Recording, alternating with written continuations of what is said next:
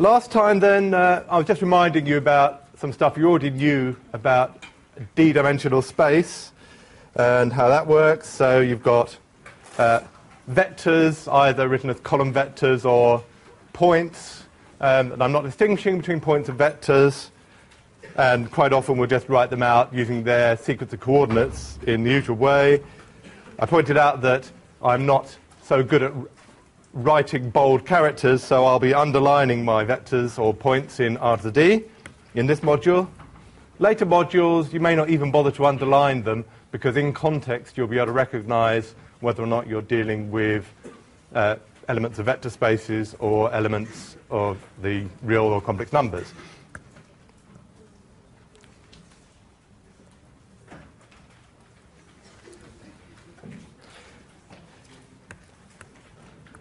So if you write them as column vectors, they take up a lot of space.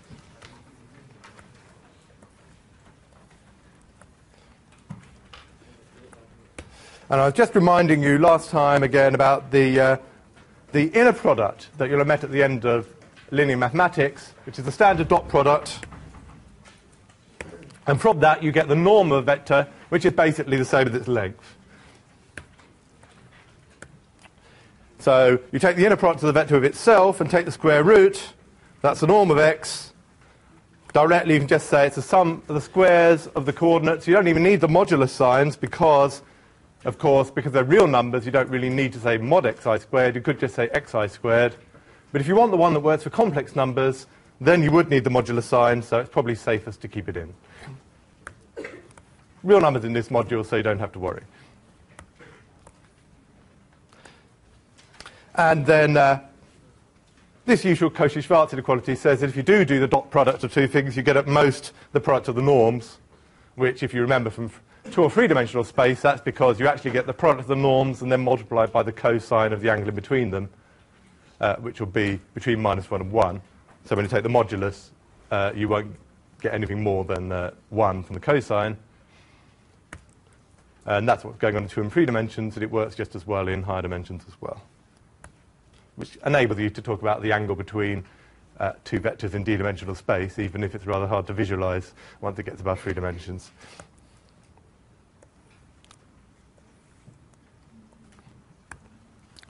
Now, here are some properties of the norm function, some of which you can actually check for yourself on question sheets, but they were standard last year.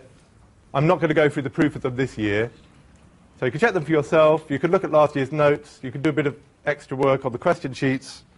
But I'll be taking this as a standard property of the norm or length of a vector in d-dimensional space in this module. First one is called the triangle inequality. That's that if you add two vectors together, the norm of the sum is no more than the sum of the norms. Now, because, let me just draw a triangle for you.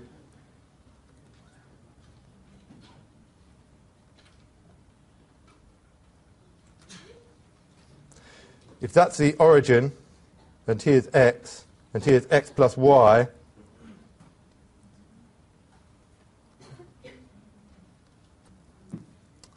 let's bring that back.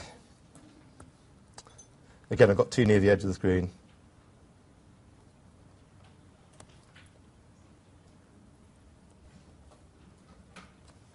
Then to get from 0 to x, that's distance norm x.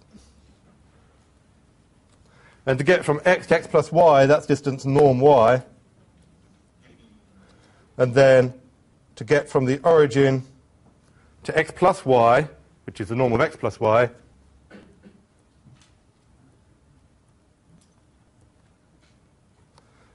but that's no more than the sum of the lengths of the other two sides, and that's why it's called the triangle inequality.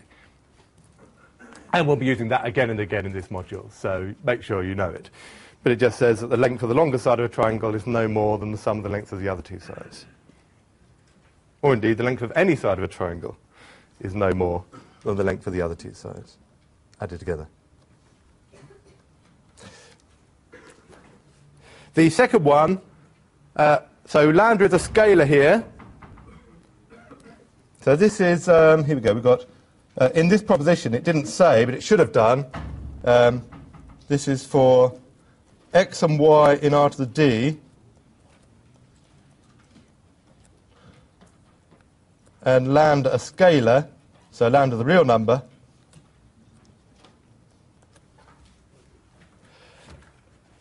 then if you multiply a vector by a constant, then you think you might multiply the length of the vector by the same constant, except that the constant could be negative. If the constant's negative, of course, you're not going to get a negative length. Making a vector negative preserves the length. So what you want is to multiply by the modulus of lambda instead.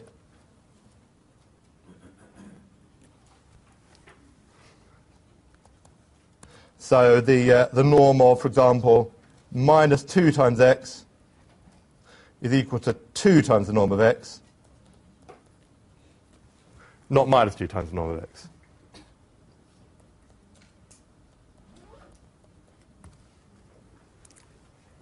And the last one, well, if you're thinking of norm of x as the distance from x to 0, then of course the only way you can be distant to 0 from the origin is if you're at the origin. So that's what this last one says, that the norm of x is 0 if and only if x is actually at the origin, because that means your distance to the origin is 0.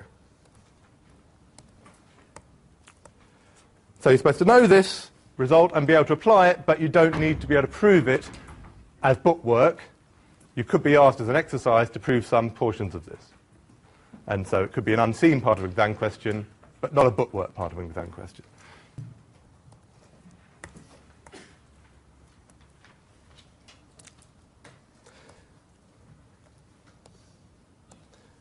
So as I was saying, we're thinking of norm of x as the distance from x to the origin when you regard it as a point.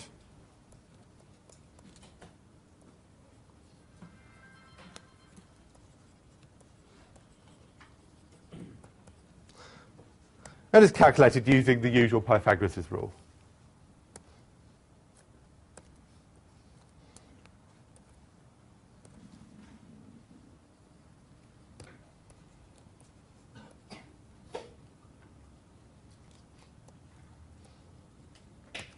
Which is why you sum the squares and then square root.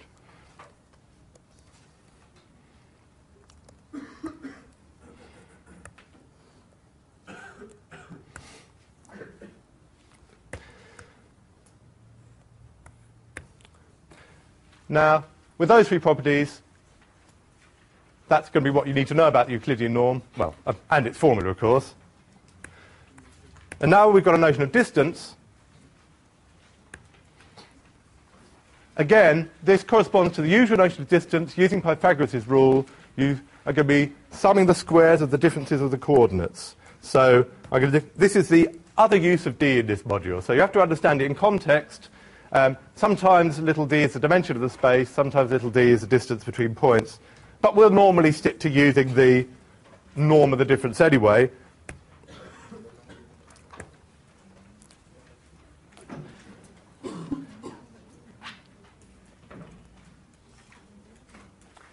So the distance of x to y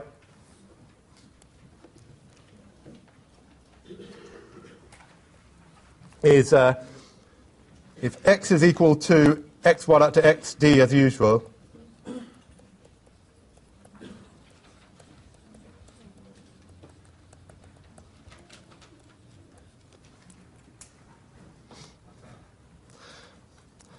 then of course x minus y is xy minus y1 and so on up to xd minus yd.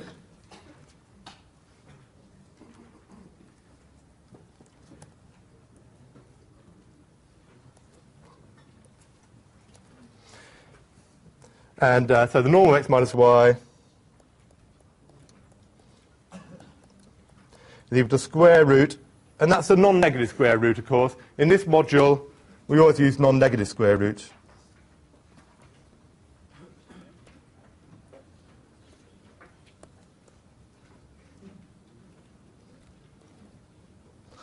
Of mod xy minus y1 squared plus, and so on, plus mod xd minus yd squared.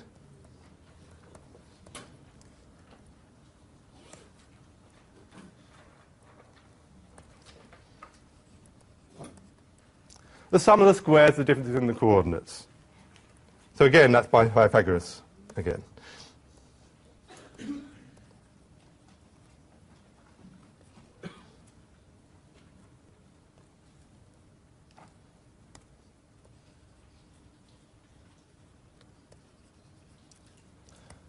So that's the usual notion of the distance between the points, if you look at r squared or r cubed, and it generalizes to d-dimensional space.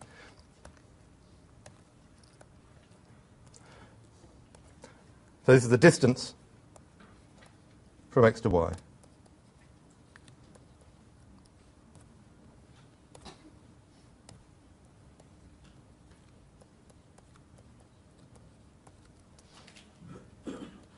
So regard them as points. Draw the line between them, and there's your norm of x minus y, which is, of course, equal to the norm of y minus x.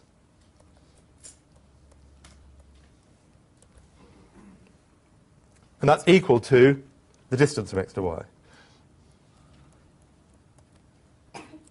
the Euclidean distance.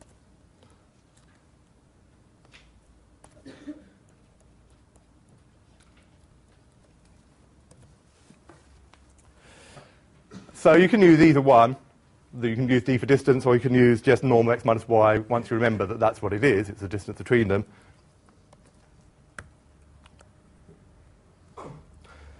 Where have we got our result? Yes, so now what I'm going to prove for you is this triangle rule for distance, that the distance from x to y is no more than the distance from x to z plus the distance from z to y. So that's again a triangle rule.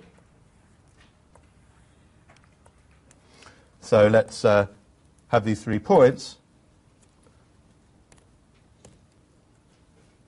So here's x, here's y, and here's some third point z. The diagram won't prove anything, but the diagram will show us what's going on.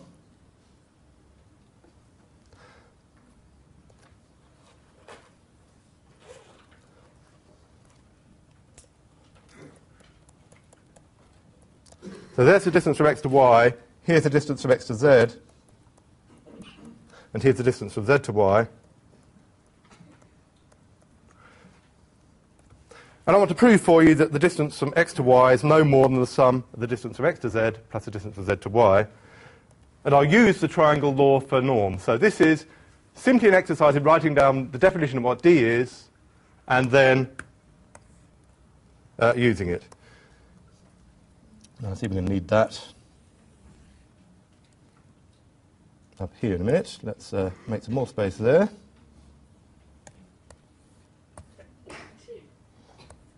Let's grab that.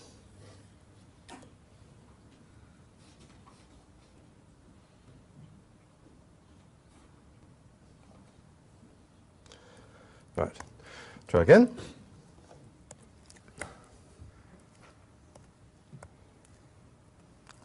So now we've got to prove it. Well,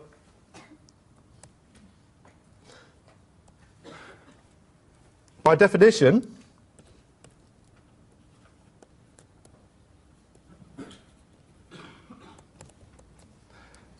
distance from x to y is equal to the norm of x minus y.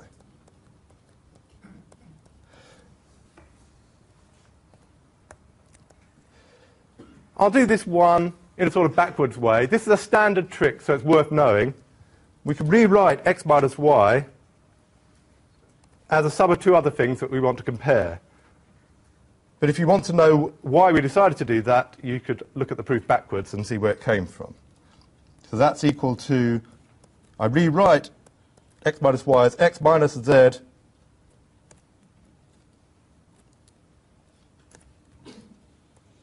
plus z minus y. And why did I do that? That's because these are 2 things I'm going to be wanting to compare with in a minute. So I haven't done anything yet. I just rewrote x minus y as a sum of 2 other things. But I have done something in as much as why did I decide to write it as those 2 things? That's because I knew what was coming next. And to realize what was coming next, really, you actually would prove this proof in the other direction. So proofs are often discovered backwards and then written forwards. Okay, now that's a sum of two things, and the norm of a sum is letting to a sum of the norms. That's by the triangle inequality for norm. So that's smaller or equal to the norm of x minus z plus the norm of z minus y by the triangle inequality for norm. So notice what we're using the triangle inequality for norm to prove the triangle inequality for distance d. So it's a very slight improvement. But that's actually equal to distance from x to z plus distance from z to y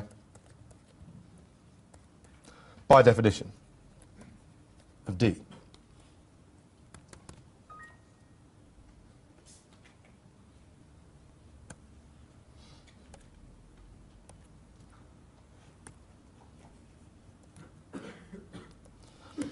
And that finishes the proof.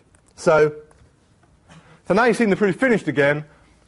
You look at the end of the proof and you realize why I rewrote that bit at the beginning. So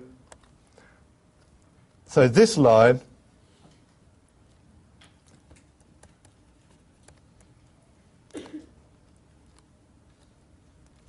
at the end explains the earlier line.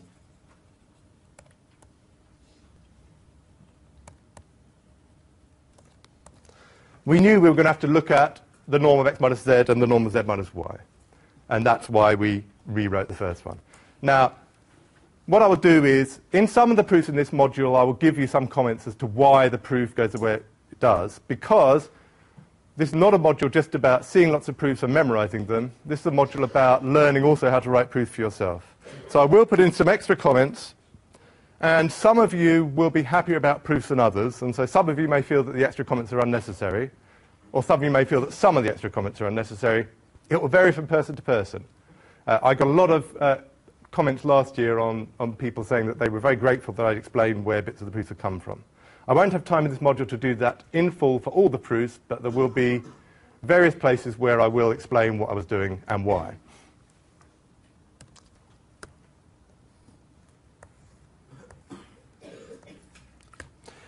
So whenever you see this distance d, it's always going to mean the same thing here. That's the only distance we're using in R to d. In other modules, you can use other notions of distance, and sometimes other notions of distance are more relevant. But this is the usual notion of distance in R to d, and so if we don't say otherwise, that's what we're using. It's the Euclidean distance. And that brings us to the end of Chapter 1.